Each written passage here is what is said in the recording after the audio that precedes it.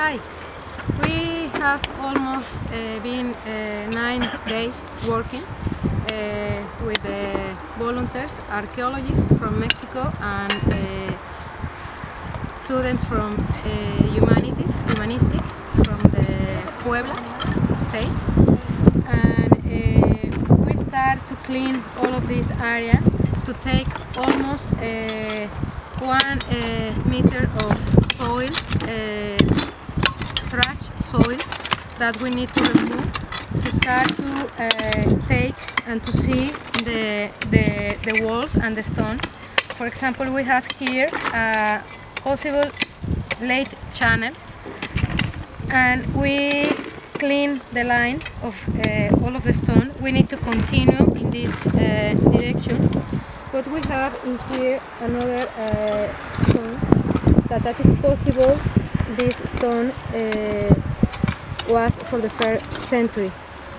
I am not sure, but the structure and the kind of stones, worked stone, is possible, and this stone is very similar to the stone that we have in the area in the Mipaut area behind Rosaura. We have a column, and this column is almost look like the same that this column.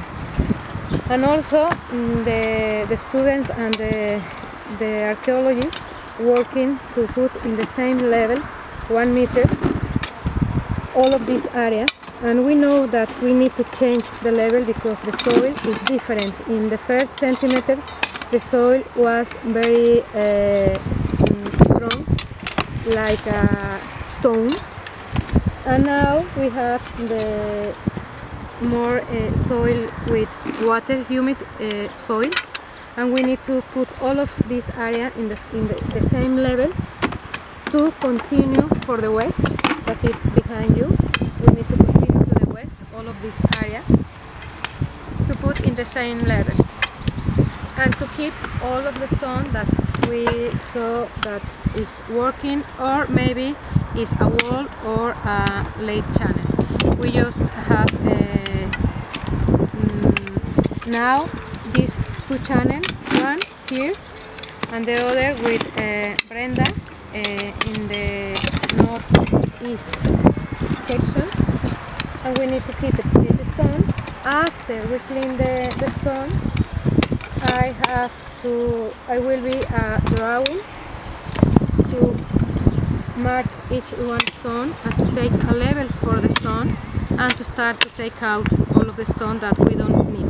And for example, inside of the channel we take samples, soil samples, for keep it and to send to Mexico,